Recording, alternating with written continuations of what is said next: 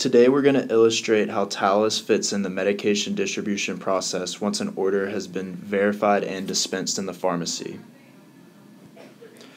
Upon dispense, the medication is printed out here on the printer as seen, and the carousel rotates to the appropriate location, as illuminated by the display bar at the bottom with an accompanying arrow to the correct bin.